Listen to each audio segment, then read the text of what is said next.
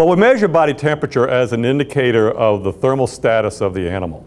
Actually, there are other things that we could measure in addition to body temperature, but body temperature is probably the most reliable indicator of the thermal status of that animal.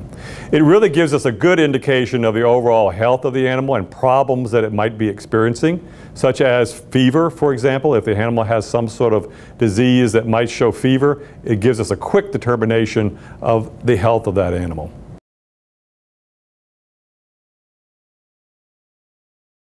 Well, there are many different locations in the body that we could get the temperature of the animal from. We could measure it from the skin, okay, using some sort of recording device. We could measure it from the ruminal temperature using a transmitter inside the animal. We could measure it from the eardrum, where we take a device and shine it into the ear and get the temperature of the eardrum. Or we could measure the rectal temperature. The last one is the one that's probably the most reliable and most commonly used to determine the thermal status.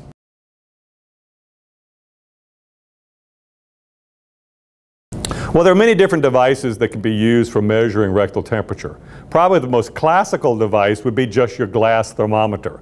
But the glass thermometer has a number of problems. First of all, it can break, which could be a serious problem. And second of all, traditionally they're not that accurate. So today we use modern technology to record rectal temperature.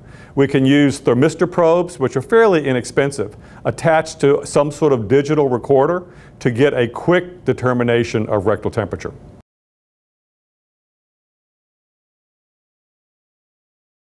So how can we use the thermistor probe or the rectal thermometer to measure the body temperature of the animal? Well, the first step is to make sure that the animal is restrained in some way.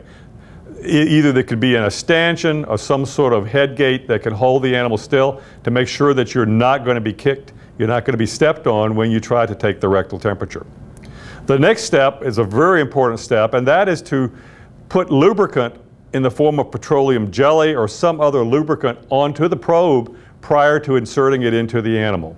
You want to be absolutely careful that when that goes into the animal, that probe does not penetrate or perforate the lining of the animal's rectum. It could cause then a serious problem. So this has to be done extremely carefully. Then you want to wait for approximately 2 minutes until the value is stabilized, and after that, recorded for use.